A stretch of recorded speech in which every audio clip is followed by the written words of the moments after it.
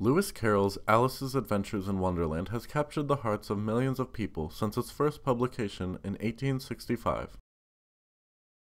Along with being one of 2,500 prints, this version of Alice features 12 illustrations by Salvador Dali, the renowned surrealist painter. In this book, each chapter is a self-contained pamphlet that includes a unique woodcut and etching by Dali along with his signature.